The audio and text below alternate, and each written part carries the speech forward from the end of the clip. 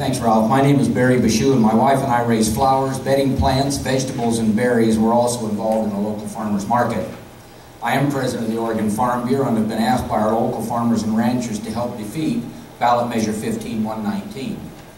Farm Bureau members, leaders, and decision makers are family farmers and ranchers with all types and sizes of farms, from organic to conventional. The last editorials in the Upper Rogue Independent and the Mail Tribune are the best summary of the real and negative impacts of the anti-GMO ballot measure. I have some that I'll put on the back table for you if you'd like to take some on the way out. I've been intrigued by comments in the press by Elise Hickey to the press that she should be able to raise what she wants on her farm. So do the other farmers in the ballot. The difference is that she wants the law to stop you from doing it. Seems particularly disingenuous to me.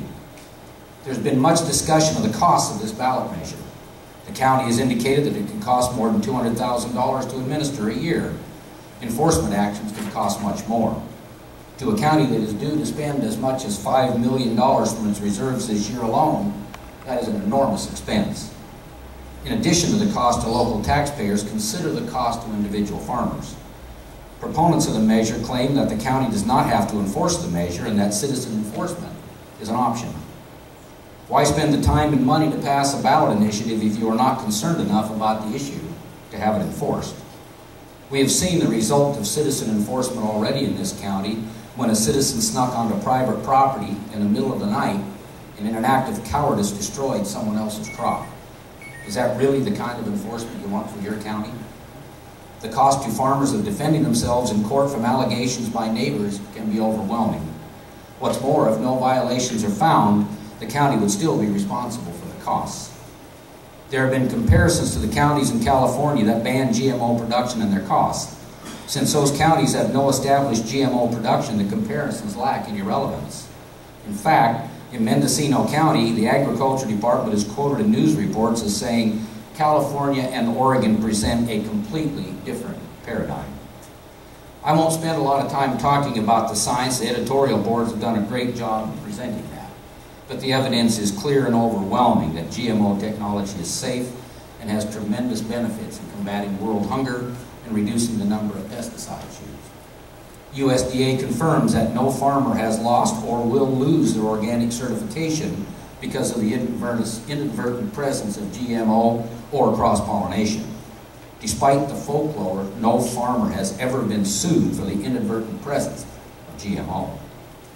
U.S. Secretary of Agriculture Tom Vilsack appointed more than 20 farmers and ag industry representatives to a committee to study biotechnology and agriculture for the 21st century. This committee, which I served on, met for more than a year and a half. This broad-based committee, representing all types and practices of agriculture, was not presented with a single case of a farmer who had sustained any economic loss due to the presence of GMO from any group, organization, or individual. As to the examples used by the proponents of 1519, the farmers cited did not have their crops tested or confirm any existence of GMO before they destroyed their crops. Additionally, the discovery of Roundup-ready wheat on one farm in eastern Oregon did not stop the sale or harvest of wheat in Oregon. Markets stayed open and wheat continued to be sold, harvested, and shipped to all markets except the two in Asia, who opened their markets once the USDA finished their investigation. The USDA system for investigation worked. I am proud of Oregon's diverse and productive agriculture. We have over 220 commodities and a reputation for quality. No segment is any more or less important than the other. This should not be about organic versus conventional methods of farming.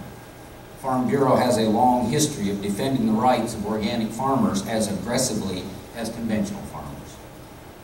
We want to be able to thrive and produce on our farms and make planting and harvesting decisions that best suit our land, our markets, and our farmers. I am at a loss to why others would want to mandate a production practice or crop selection for their neighbors. The proponents of the ban have routinely used the word or term family farmers. There are family farmers and ranchers in this valley who want to be able to rely upon GMO technology. They talk about protecting the family farm, and yet their ballot measure talks specifically about protecting organic farms, as if the two are mutually exclusive. How sad. As the Mail Tribune pointed out, this is about an ideology. Ideology does not feed people. Farmers and ranchers do.